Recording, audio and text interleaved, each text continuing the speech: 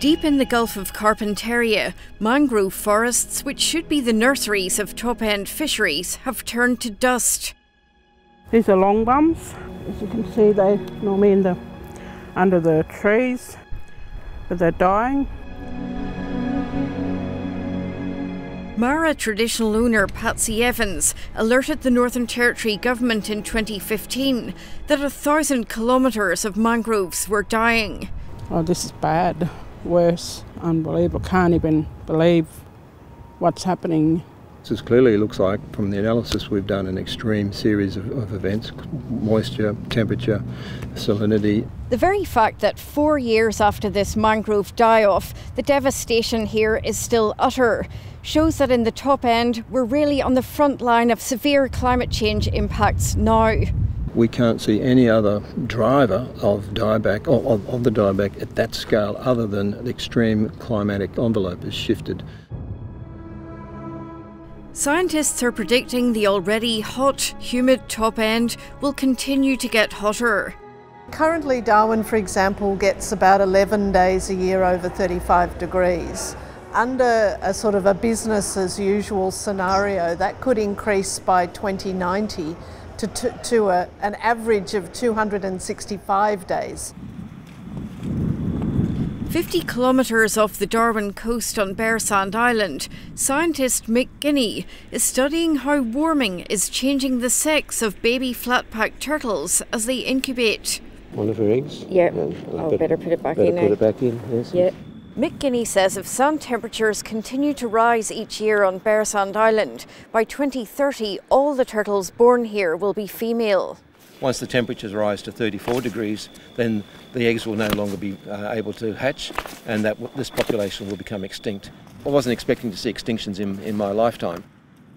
On Darwin's Casuarina Beach, Stephen Garnett has analysed buried shells and sand to study the rate at which sea level rise is scarring the coast away. This stuff's been buried here for 1,400 years, untouched. And then in the last 15 years, that whole front dune has disappeared. The top end is experiencing sea level rise at twice the rate of southern Australia and the global average. Because north of here we've got the Arafura Sea, which lies on top of the continental shelf, so it's very shallow, so it warms up very quickly.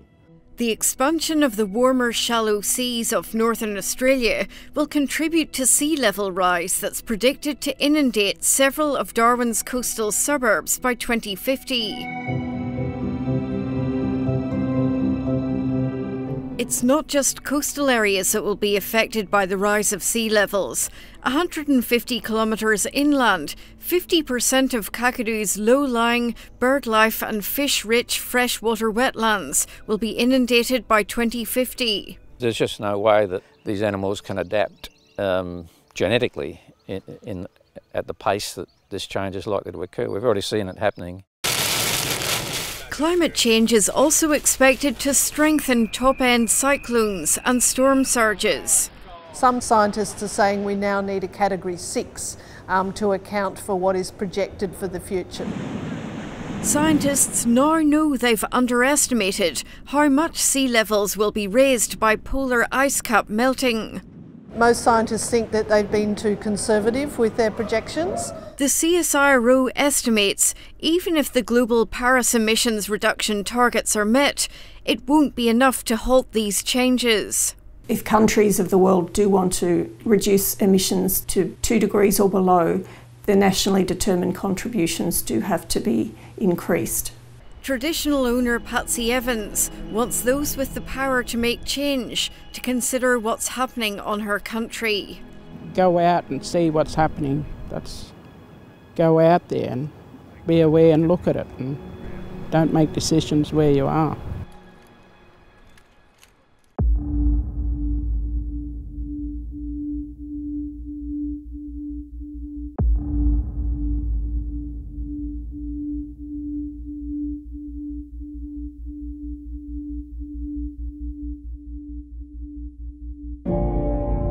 During 30 years managing mango farms outside Darwin, Martina Matzner has watched climate change increasingly threaten the Northern Territory's most valuable horticulture industry, worth $110 million a year.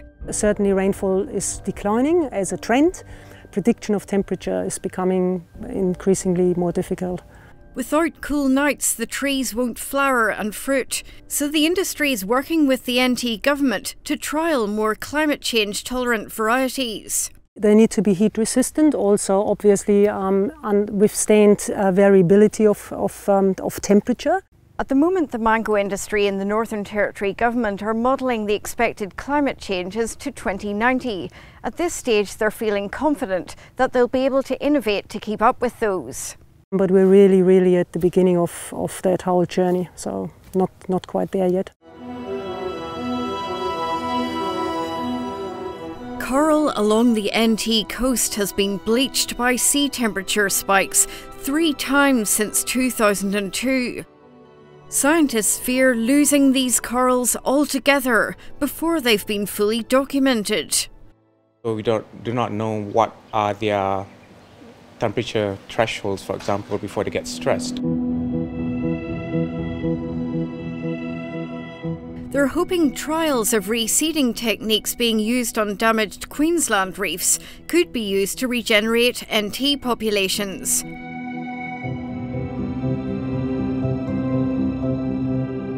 But if the sea warms permanently by 2 degrees, corals won't survive. These techniques must be used hand in hand with reduction of carbon emissions to give the reef the best chance. Yeah, so over here we've got snappers from the offshore snapper fishery. Rick Buckworth has spent his career providing advice on how to manage risks, including climate change, in top-end fisheries. He expects the fishing industries will be able to keep responding to good and poor seasons by varying their catches for a while. But he thinks stronger droughts and cyclones will eventually cause severe damage to fish stocks. There is a risk where you have those extreme events, the dry years and runs of dry years, that there will be massive impacts on the prawn fishery. Yeah. Scientists studying top-end sea level rise of 20 centimetres already this century have found some ecosystems have coped. Of all tropical plant species, mangroves display some of the most remarkable abilities to adapt. Here in Darwin Harbour, they've shown that they can literally march up the mudflats ahead of sea level rise. They are shifting it to this large degree because of these climate change influences. It is, a bit of a warning to us. Top-end governments have started building defences to protect against sea level rise and storm surge, including these rock walls in Darwin. But the NT government is still approving new seaside suburbs in places projected to be inundated within 30 years. Maybe we should be planning for a higher level of inundation and therefore not planning to build in those areas. Governments are being urged to factor climate change into all decisions about what assets should be built and protected long term. Because if you're going to invest that much money, do you want to be coming back in 10, 15 years' time to retrofit things? And retrofitting after the fact is always more expensive. The insurance industry is also arguing it makes economic sense. Mitigation does a lot more than just protect an individual property or a street. It protects businesses, it protects the economic activity that's going on in the town. I think, what is going to happen under Well, she's working hard to adapt. Mango grower Martina Matzner knows only global efforts to stop carbon emissions rising can save her industry long term. She's calling on all governments to do more to reduce them. Climate change is real. I think it would be foolish not to be concerned about it. I think we just need to accept it as a start, and then once we accept it, then we can look at the solutions.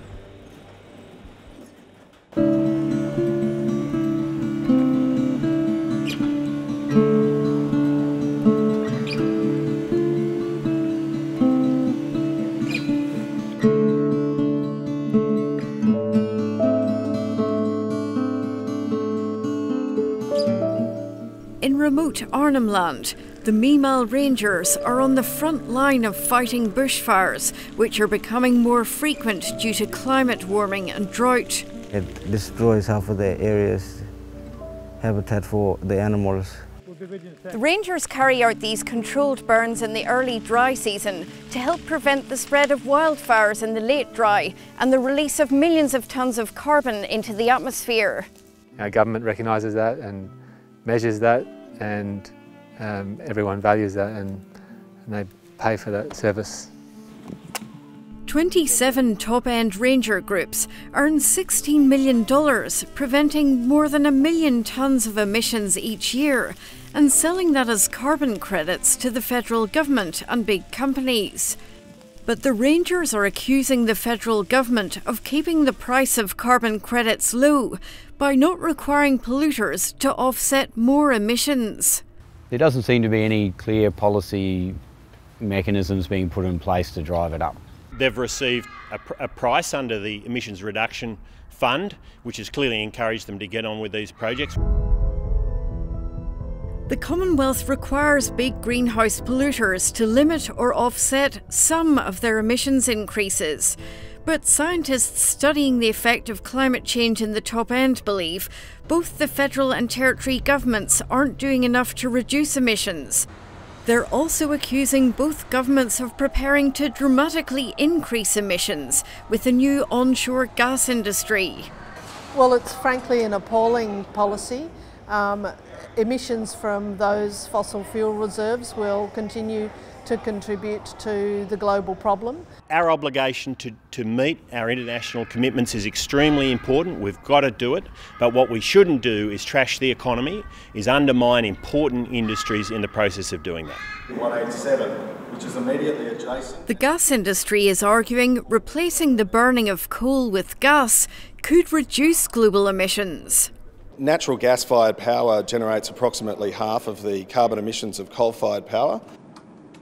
The CSIRO backs the gas industry's view. That's even though some of its own research has found no evidence that coal is being replaced by gas in Australia's customer countries. And it's found any environmental benefits could be reversed if gas fields are developed instead of renewable energy projects. As battery technology and other storage technologies mature, we will see that transition. But over the next 5 to 10 years, that's when natural gas has that role to play. The Territory government promised all of the gas fracking industry's emissions would be offset. But the industry is pushing instead to be brought under the less stringent federal scheme. We have a number of years until we see the production of onshore oil and gas, so we have some time on our hands to work through these issues.